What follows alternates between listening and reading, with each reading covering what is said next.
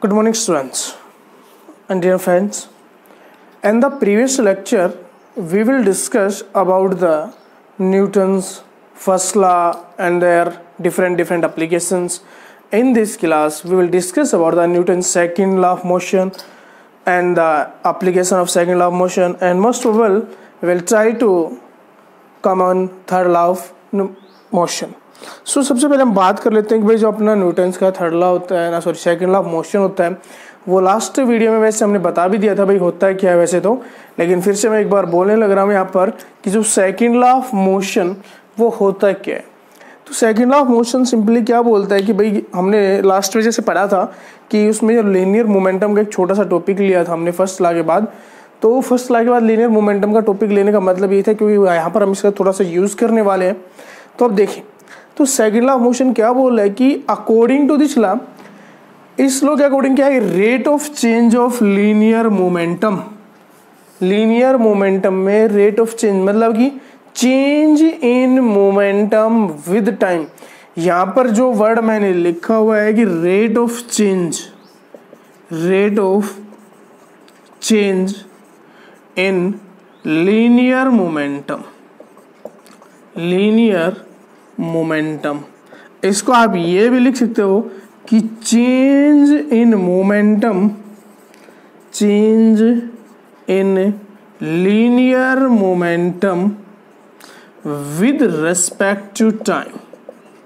आप ये भी बोल सकते हो इस चीज को कि जो rate of change of linear momentum है, इसका मतलब ये भी है कि आप ये कह सकते हो इसमें कि this is the change in linear momentum with respect to time. Time के रिस्पेक्ट में मोमेंटम में चेंज क्या होने लग रहा है, that is known as the, ठीक है, rate of change of linear momentum. सो यहाँ पर इसे बोल रखा है कि अकॉर्डिंग टू दिस लॉ कि rate of change of linear momentum is directly proportional, directly proportional to the external force applied. Means कि जो किसी भी ऑब्जेक्ट में जो उसका मोमेंटम में चेंज होगा वो बाहर से जो लगाई गई फोर्स की क्या होगा भाई, डायरेक्टली प्रोपोर्शनल होगा। मतलब कि वो कैसा होगा, अगर आप फोर्स बढ़ाओगे तो उसका मोमेंटम भी बढ़ेगा, अगर आप फोर्स घटाओगे तो उसका मोमेंटम भी घटेगा। मतलब ये हो गया भाई दोनों डायरेक्टली प्रोपोर्शनल है। तो डायरेक्टली प्रोपोर्शनल का मतलब ये है कि एक चीज़ अगर इंक्रीज होगी तो दूसरी क्या होगी भाई, इंक्रीज, और अगर एक डिक्रीज होगी तो दूसरी भी डिक्रीज। सो यहाँ पर मैंने यही लिखा हुआ है कि एफ इज डायरेक्टली प्रोपोर्शनल। यहाँ पर जो ये साइन है, साइन करने लग रहा है, ये जो है बनाया गया है एक अजीब सा साइन, ये कुछ भी नहीं है। यहाँ पर ये डायरेक्टली प्रोपोर्शनल को शो करता है कि जो भी चीज़ होती है ना भाई, जो अल्फा टाइप में बनने लग रहा है। मैं यहाँ पर आपको बस इसको मेरे, अब देखें यहाँ पर जो ये चीज़ है ना भाई, ये जो साइन है ना, ये वाला साइन, ये किसको रिप्रेजेंट करता है भाई, हमारे पास डायरेक्टली प्रोपोर्शनल को, ठीक है। बल्कि ये तो मैं ही कहूँगा कि ये सिर्फ ये प्रोपोर्शनलिटी को ही शो करता है। डायरेक्टली और इनडायरेक्टली तो बाद में डिपेंड, कोई चीज़ डायरेक्ट होती है तो हम उसको सीधा लिख देते हैं, इनडायरेक्ट होती है उसको हम अपॉन में लिख देते हैं। तो आप ये कह सकते हैं कि एक प्रोपोर्शनलिटी को ही शो करता है सिर्फ ये। डायरेक्ट का मतलब तो भाई अगर मान लो कि मैंने कह दिया कि ए is directly proportional to be, तो ये डायरेक्टली सीधा सीधा हो जाएगा। और इनवर्सली प्रोपोर्शनल, तो इनवर्सली में क्या हो जाएगा, ए इज इनवर्सली 1/b, मतलब जो बी यहाँ पर डायरेक्ट में तो सीधा लिखा गया था, लेकिन इनवर्स में क्या हो जाएगा भाई, वो नीचे लिखा जाएगा, डिवाइड में लिखा जाएगा। लेकिन ये जो साइन होता है ना, प्रोपोर्शनलिटी का साइन होता है, ये हमेशा कैसा रहेगा, इसी तरह से बन के आएगा आपके पास, ठीक है। सो यहाँ पर मैंने लिख दिया कि F is directly proportional to dp upon dt। dp change in momentum, यहाँ पर जो डी है वो चेंज को रिप्रेजेंट करता है, change in momentum, dt change in time, mean की change in momentum with respect to time, कि कितने टाइम में कितना मोमेंटम चेंज होने लग, जब टाइम भी चेंज होने लग रहा है और मोमेंटम भी चेंज होने लग रहा है। तो यहाँ पर ही आपके पास लिखा गया है कि F is directly proportional to the dp by dt। तो यहाँ पर मैंने लिख दिया है कि dp by dt that is the rate of change of linear momentum या change in momentum with respect to time. दोनों बात एक ही है ये कि आप इसको ये कहें कि भाई ये change in momentum with time है, या फिर आप ये कहोगे the rate of change of linear momentum है। सो अब हम यहाँ तक तो हमने लास्ट क्लास में पढ़ लिया था। अब थोड़ा सा आगे चलते हैं। आगे चलने का मतलब है कि भाई हमें ऐसी चीज भाई कि मान लो कि कैलकुलेट करने की उसके ऊपर कितनी फोर्स लगने लग रही है, वो कितना मोमेंटम कवर करेगा, वो सब जब हम कैलकुलेट करना चाहेंगे तो अब उससे थोड़ा सा आगे बढ़ लेते हैं। तो थोड़ा सा आगे बढ़ने के लिए अब आपके पास भी सिंपल सी एक चीज होती है कि मैंने आपको जब मोमेंटम के बारे में पढ़ाने लग रहा था ना, तो मैंने एक चीज बताई थी कि भाई पी जो लीनियर मोमेंटम होता है, it is the product of mass and the velocity. किसका प्रोडक्ट होता है भाई? मास और वेलोसिटी का ये प्रोडक्ट होता है। तो हम उसी चीज को यूज करते हुए इसमें थोड़ा सा आगे बढ़ेंगे। तो पहले हम इस प्रोपोर्शनलिटी के साइन को हटाते हैं भाई। इस प्रोपोर्शनलिटी के साइन को जब भी हटाएंगे तो किसी ने किसी कांस्टेंट वैल्यू को यहाँ पर पुट करेंगे, क्योंकि प्रोपोर्शनल का मतलब क्या होता है कि मैंने कह दिया कि A is in proportional to B। आप जैसे प्रोपोर्शन में आप ये साइन यूज कर लेते हो, ठीक है, कि A और B प्रोपोर्शनल मतलब क्या होगा, अगर ये 2 है तो ये क्या हो जाएगा भाई 4। मतलब दोनों किससे बढ़ने लग रहे हैं? 1:2 से बढ़ने लग रहे हैं। मतलब कि इसका 2 का मल्टीपल है, यहाँ पर भी 2। अगर यहाँ पर 3 होगा तो यहाँ पर भी क्या हो जाएगा, ये 6। मतलब किसी ने किसी मल्टीपल से इंक्रीज होने लग रहे हैं। अगर ये भी 2 हुआ है तो यहाँ पर भी किससे मल्टीप्लाई होगा भाई, ये 2 से। और अगर इससे 3 से मल्टीप्लाई किया 3 से, अगर मान इसमें 4 से कर दूंगा तो कितना हो जाएगा, ये 4:8। मतलब कि किसी ने किसी प्रोपोर्शन से वो चीज क्या होने लग रही है भाई, इंक्रीज होने लग रही है। तो यहाँ से जैसे 2 से 3 से 4 से, तो मतलब किसी ने किसी कॉन्स्टेंट वैल्यू से क्या हो रही है भाई, इंक्रीज हो रही है। तो जब यहां से मैं इस प्रोपोर्शनलिटी के साइन को हटाऊंगा तो मतलब ये होगा कि भाई कोई ना कोई कांस्टेंट वैल्यू तो मुझे यहां पर पुट करनी पड़ेगी। अब वो कांस्टेंट वैल्यू क्या होगी, तो जनरली मैं मान के चल लेता हूं कि F इज इक्वल टू, अब जब ये प्रोपोर्शनलिटी का साइन हटेगा तो यहां पर किसका साइन आएगा भाई, इक्वल का साइन आएगा। इस प्रोपोर्शनलिटी साइन को हटाने के लिए मैंने वो कांस्टेंट यहां पर कुछ भी K रख दिया है, and that is the dp upon dt। ये मेरे पास अब नेक्स्ट निकल के आ गया भाई, यहाँ पर dp अपॉन dt हो गया। लेकिन यहाँ तक भी अपना कोई काम नहीं चलता है कि भाई हाँ भाई ठीक है ये हो गया। अब देख लेते हैं भाई थोड़ा सा और बढ़ने पर मैंने क्या कहा भाई, p की वैल्यू मैंने कहा था कि भाई जो linear momentum p that is equal to the mv, mass into velocity होता है। अब मास इन वेलोसिटी है तो भाई चेंज करेंगे, तो भाई सीधी सीधी बात है, जब मैं इसको चेंज करने लग रहा हूं dp, तो dp का मतलब ये होगा भाई चेंज इन मोमेंटम। तो भाई मास तो किसी ऑब्जेक्ट का चेंज होता नहीं है, चेंज क्या होगा भाई यहाँ पर सिर्फ और सिर्फ आपकी वेलोसिटी चेंज होगी। भाई मान लिया कि मास इनिशियली 10 किलोग्राम का है और वो आगे बढ़ने लग रहा है या फिर मोशन में जाने लग रहा है, तो ये तो है नहीं कि भाई वो चलते चलते 10 किलोग्राम या 5 किलोग्राम का हो जाएगा। तो मास तो कांस्टेंट रहेगा, तो उसको चेंज होगा नहीं। चेंज किस में होगा भाई, मेरे पास वेलोसिटी में चेंज होगा। अब वेलोसिटी में चेंज होने का मतलब ये हो गया कि भाई हम इसको पुट कर लेते हैं हम, तो मैंने m यहाँ पर पुट कर लूंगा इस इक्वेशन में। तो क्या हो जाएगा आपके पास कि that f is equal to k, dp की वैल्यू मैंने पुट कर देती है mdv अपॉन dt। क्या पुट कर दिया भाई, ये mdv अपॉन dt। और dv अपॉन dt जो ये वाली जो टर्म है ना, ये आप लोग बार बार पढ़ते आ रहे हो। क्या है भाई, ये एक्सेलरेशन। क्या है ये acceleration? Change in velocity with respect to time. What is it? Change in acceleration. So the force F will be equal to the K into M into A. This is our new formula. यहाँ पर हम constant की value K, इसको linearly मानकर K की value हम इसको घटा देते हैं 1, and that is F is equal to ma. Force is equal to mass into acceleration. मतलब यहाँ से एक हमारे पास फोर्स का फॉर्मूला निकल के आ गया, फोर्स का नया रिलेशन निकल के आ गया कि अगर मैं किसी ऑब्जेक्ट का अगर एक्सेलरेशन पता है, उसका मास पता है, तो हम उसकी फोर्स कैलकुलेट कर सकते हैं। मैंने कह दिया कि भाई यहाँ पर कोई एक ऑब्जेक्ट है, इनिशियली वो 5 मीटर पर सेकंड की स्पीड से चल रहा है और फिर वो बाद में 10 मीटर में कन्वर्ट हो गया, तो बताओ भाई मैंने इसके ऊपर कितनी फोर्स लगाई है। तो आप इस तरह से कैलकुलेट कर सकते हैं। तो यहां से ये फॉर्मूला डायरेक्ट निकल के आ गया कि F is equal to mass into acceleration. जब भी आपसे स्टेटमेंट पूछी जाए कि भाई define the second law of motion, then you will state that change in linear momentum is directly proportional to the external force. Note this कि force is the product of mass into acceleration. ये statement आप नहीं बताओगे क्योंकि it is a drive formula. ये drive किया गया उस चीज से जहां से हमने इसकी स्टेटमेंट लेके चले हैं। तो मेन स्टेटमेंट बेटा आपकी यही रहेगी। सिर्फ आप ये बता सकते हो कि हम इससे निकालते हैं इस चीज को कि भाई जो फॉर्मूला हम बार बार अब यूज करेंगे कि force is equal to mass into acceleration क्या होता है, force is equal to mass into acceleration जो हम बार बार यूज करेंगे वही चीज वो यहां से ही निकल के आई अपने पास सेकंड लॉ से। ठीक है, तो यहाँ पर एक छोटा सा क्वेश्चन, सॉरी उसके बारे में पहले छोड़ी एक दो चीजें और इसकी जो क्या नाम है भाई ये यूनिट्स वगैरह के बारे में बात कर लेते हैं। ये फोर्स की यूनिट क्या होगी और क्या क्या चीज होती है। ठीक है, देखिए फोर्स की यूनिट के बारे में हम थोड़ी सी बात कर ले। तो भाई मैं इसको थोड़ा सा इरेज करके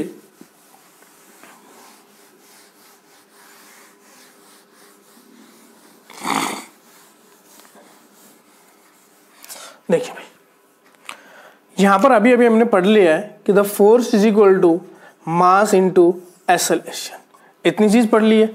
अब भाई आप लोगों को मास की यूनिट भी पता है, किलोग्राम होती है, ग्राम होती है।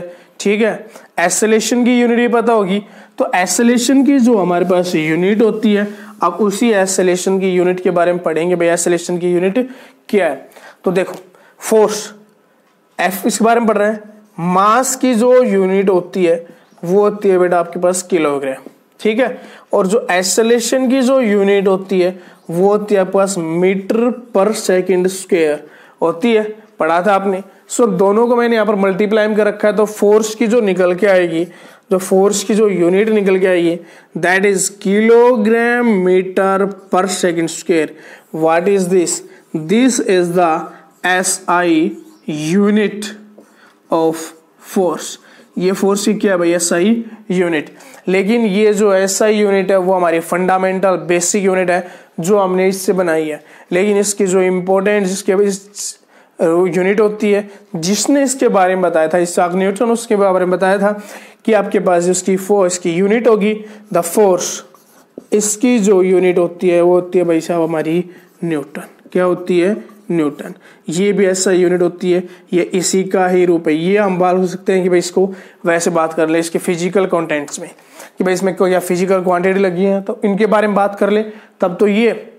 लेकिन अगर हम बात कर ले सिर्फ और सिर्फ कि भाई वैसे बताओ, ठीक है, जब भी आपसे पूछा जाएगी SI unit of force then you will say that Newton. वो आपको सिंपल से आप बोलोगे न्यूटन। अब ये पूछा जा सकता है भाई यहाँ से ये भी ऐसा यूनिट है, ये भी ऐसा यूनिट है, दोनों है। लेकिन अगर आप वैसे, क्योंकि ये भी आसान होती है बोलने में न्यूटन, यहाँ पर आप किलोग्राम मीटर पर सेकंड स्क्वायर भूल जाओ तो आप सिंपली डायरेक्टली बोलें कि the SI unit of force is Newton. ठीक है भाई, जो फोर्स की एसआई यूनिट होती है वो हमारे पास होती है न्यूटन होती है। अब पूछेंगे भाई 1 न्यूटन किसके बराबर होता है? कई बार आपसे पूछ सकते हैं। तो भाई ये दोनों ऐसा यूनिट है, तो यहां से मैं इसको सिंपली लिख देता हूं कि जो 1 न्यूटन होगा ना वो किसके बराबर होगा भाई? दैट 1 न्यूटन किसके बराबर आ रहा है यहाँ पर? इस न्यूटन की बात कर लेते हैं हम, तो ये हो गई भाई किलोग्राम मीटर पर सेकंड स्क्वायर हो गई ये। ठीक है, तो 1 की बात करेंगे तो आपसे पूछा जा सकता है भाई डिफाइन 1 न्यूटन। तो जब भी आप 1 न्यूटन को डिफाइन करें ना तो इसका मतलब क्या होता है कि 1 Newton that is equal two means कि when A mass of 1 kilogram, when A mass of 1 kilogram moves in 1 meter, moves 1 meter in 1 second। ठीक है, जब 1 सेकंड का मास 1 किलोग्राम मास 1 मीटर डिस्टेंस को 1 सेकंड में कवर करता है, उस टाइम पे उसके ऊपर जो फोर्स अप्लाई होती है that force is the 1 Newton. When A mass of 1 kilogram moves 1 meter in 1 second, then the applied force is called 1 Newton. ये मेरे पास क्या होती है भाई? ये 1 न्यूटन होती है। और इस न्यूटन को हम कैपिटल एन से डिनोट कर देते हैं। आपसे पूछा जाए भाई क्या होगा, तो आप कैसे ये भी कह सकते हो कि 1 किलोग्राम मास का एक्सेलरेशन अगर 1 आ रहा है, the acceleration and the mass is unit 1, then the force is 1 Newton. Simple आपके पास ये हो गया भाई। तो ये 1 न्यूटन होगी मेरे पास। अब ये तो एसआई यूनिट है, लेकिन इसकी एक दूसरी यूनिट भी होती है भाई, सीजीएस यूनिट। क्या होती है भाई? CGS unit. मैं एक बार दोनों को इधर एसआई लिख देता हूँ और फिर इधर सीजीएस लिख देता हूँ, ताकि फिर बाद में इसको अच्छे से हम कंपेयर कर सकें।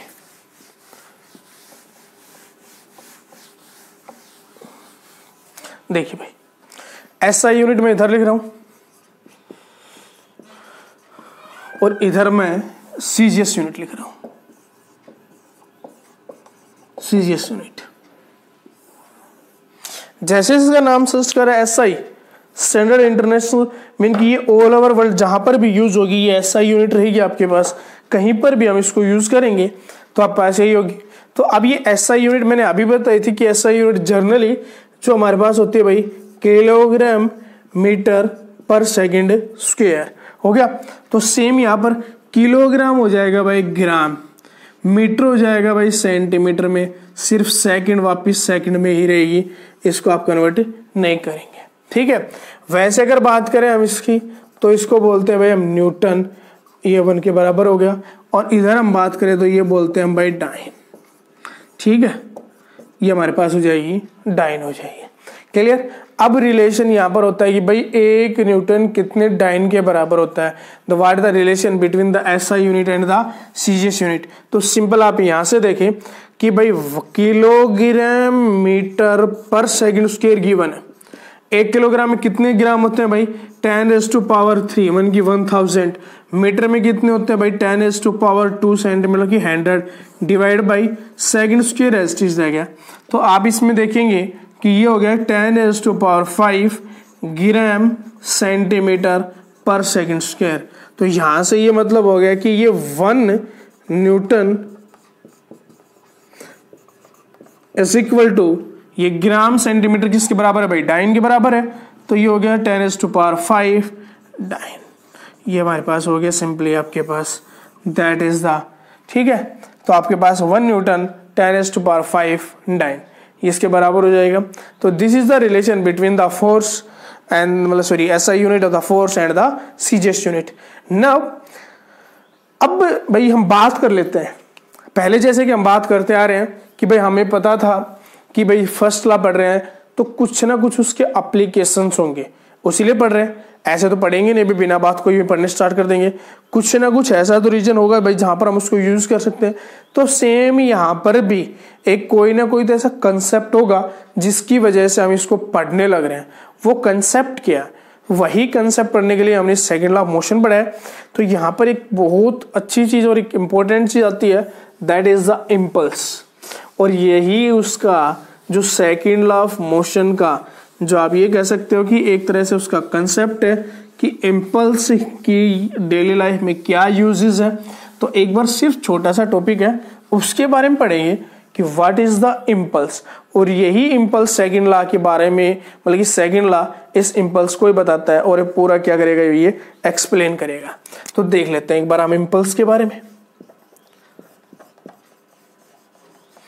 इम्पल्स, ठीक है कुछ भी नहीं। इम्पल्स मीन्स ये एक छोटी सी वो फिजिकल क्वांटिटी है जिसमें आप सिंपली कह सकते हो कि किसी ऑब्जेक्ट के कितना चेंज हुआ उसके मोमेंटम में। कि impulse is nothing, it is the change in linear momentum. Linear momentum is called impulse।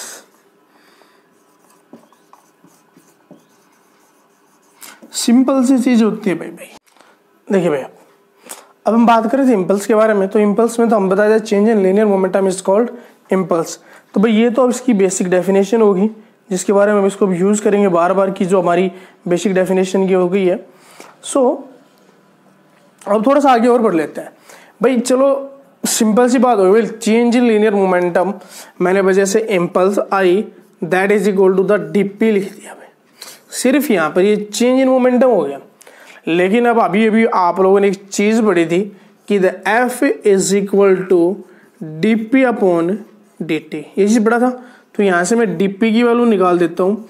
DP is equal to F dt, मतलब ये हो गया कि इस dp को मैं क्या लिख सकता हूँ भाई f इंटू dt।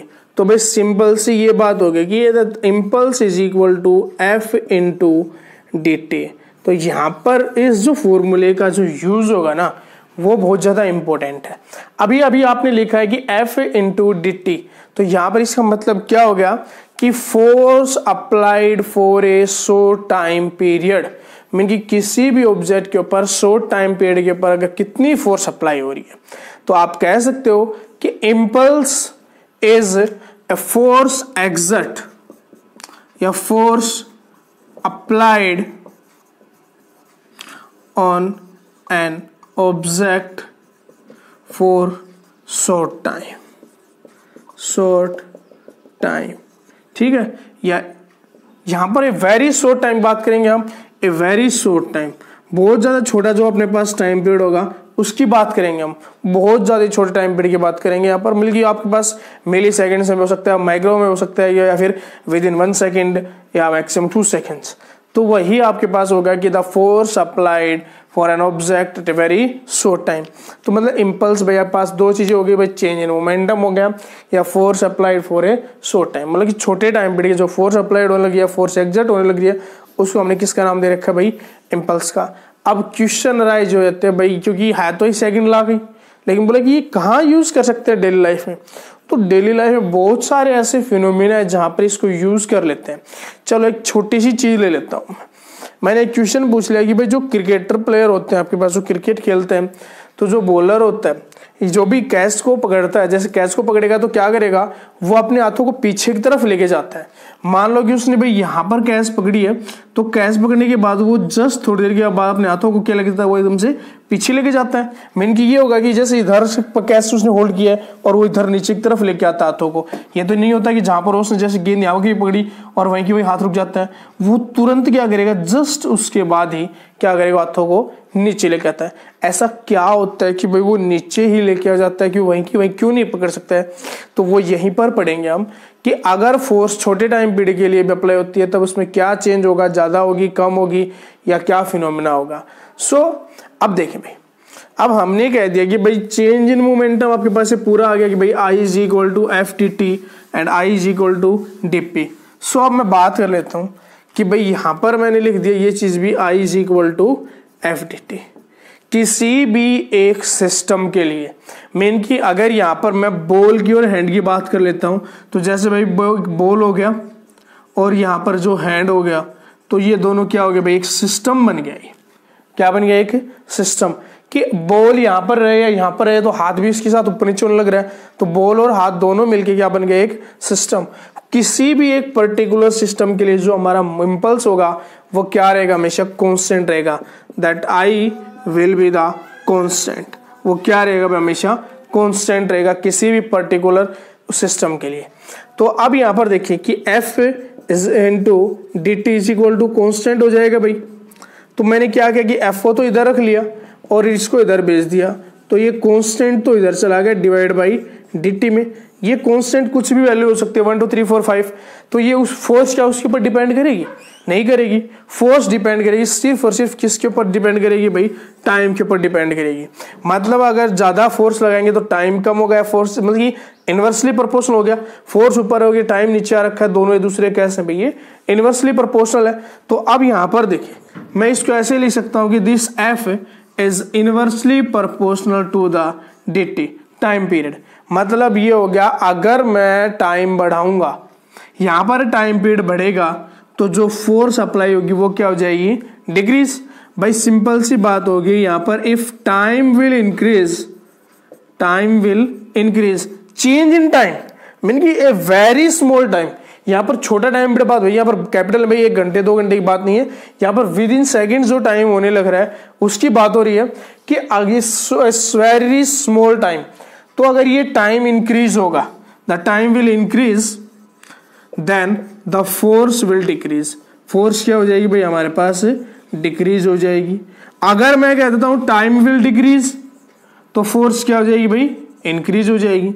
मतलब दोनों कैसे हो गए भाई, ये इनवर्सली प्रोपोर्शनल।